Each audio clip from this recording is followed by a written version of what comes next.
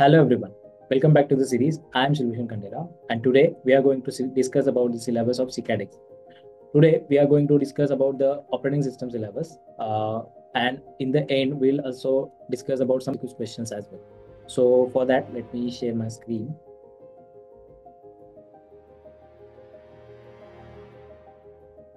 This is the syllabus of C-CAT exam, wherein you can see there are three sections, section A, section B and section C. And we are going to focus on section B, wherein we are focusing on operating systems and networking part. So let's go ahead with that. This is the section B where operating systems is one of the important topic. And if we are talking about operating systems, we can at least expect up to 8 questions or maybe more than that. There are several topics that are listed below, which comes under operating systems. So the first part is introduction, wherein there is OS basics and boot process. Then the second part is process management. In that we have process states, PCB, scheduling algorithm, and deadlocks. In the memory management, we have paging, segmentation, and virtual memory. In file system, we have architecture, allocation methods, and disk scheduling.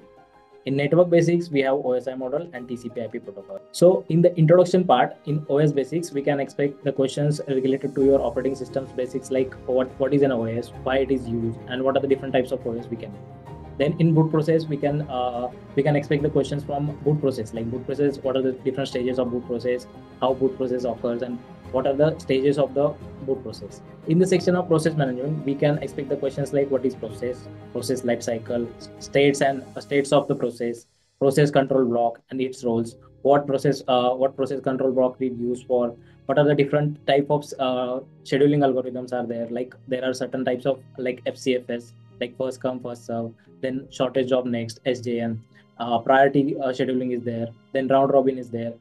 We can expect some of the snippet question as well from this particular section. Then we have deadlock. We can expect questions from deadlock, like what is deadlock, what are the conditions for deadlock, such as mutual exclusion and higher hold and wait, etc. And then we have some of the other questions about deadlock is that how we can avoid it, how we can recover the deadlock. Then we have memory management. In memory management section, we can expect the questions like what is paging and segmentation, what are the differences between them. In virtual memory section, we can expect the questions from concepts of like demand paging and page replacement algorithms. We can expect some of the snippet based questions, like solvable questions can be there. In file system, we can expect what are the different types of architectures of the file systems, then what are the techniques to manage the disk storage. And we can possibly have the questions like algorithm questions on the disk scheduling side. Then in network basics, we can expect the questions of OSI layers, what are the different layers that are there in OSI model. Then what is the TCP/IP protocol, what comes under this protocol, like some of like ARP, TCP, FTP, and DNP. Now that we have discussed about the syllabus, let's go ahead and check some MCQ. So for the OS basics, we have this particular MCQ. You can expect some questions regarding the similar level of the questions. The question goes like, which component of the boot process is responsible for initializing the hardware abstraction layer, that is HA. And the options are bootloader, kernel, BIOS, and operating system shell. So I guess you guys have already answered this particular question, and the answer is bootloader. Now we have the questions regarding process management. The question is, which of the following is not a valid process state? So there are several states of a process. So the options are new, ready, suspended, and closed. Think about it, which is a not valid process state. So here the answer is closed, as closed is not a valid process state. In this particular section, you can expect some of the snippets questions, like the questions you will be solving with your pen and paper. You can expect some of the process management questions in this. Then there is a memory management section.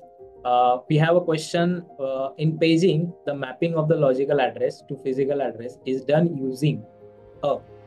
So the options are translation leukocyte buffer, page table, frame table, and segment table. So the answer for this particular question is page table. I hope you have already commented the answer before me showing that. Now let's move to the next question. Also, You can also expect some of the questions regarding the snippets that we have discussed before in the process management as well. In the memory management as well, you can expect the same questions where we need to write the answers in the pen and paper, solve the answers in the pen and paper, and then we have to tick the correct one. In file systems, we can have some questions something like this: which of the following is not a file allocation method? So I have already told that there are different types of file allocation methods.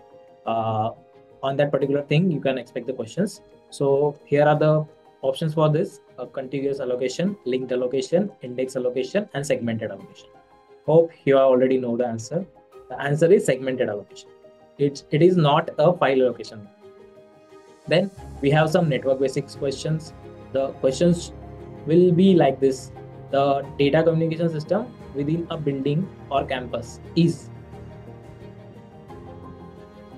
The options are LAN, WAN, MAN, none of them mentioned.